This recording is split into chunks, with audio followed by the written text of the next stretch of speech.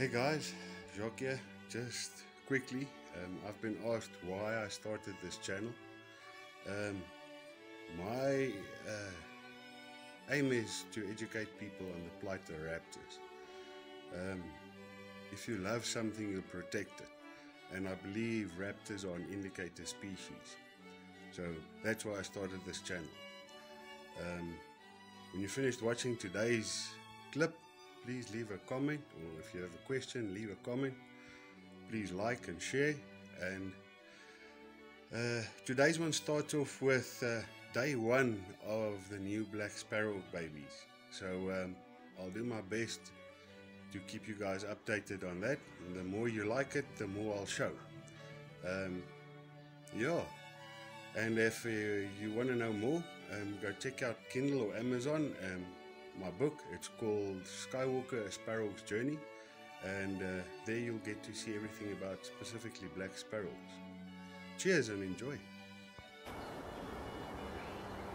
It's day 38, and as I got here, lots of movement on the nest with a female,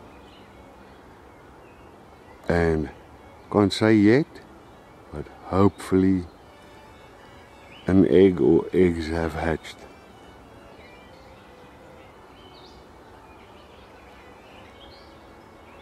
Let's hope.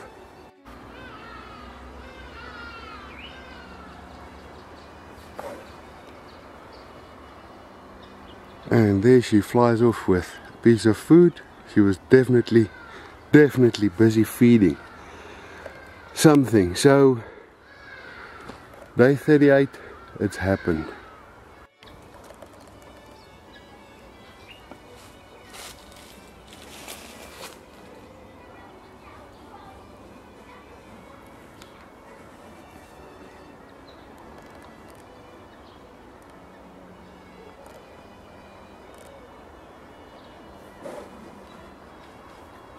And back to the nest. The male's just come back with food, and he actually went and dropped it on the nest. Now he only does that when there's babies. So yesterday, late afternoon, early this morning, magic happened, and now she is busy. You can't really see her properly, but she is busy tearing small pieces off and feeding something there on the nest.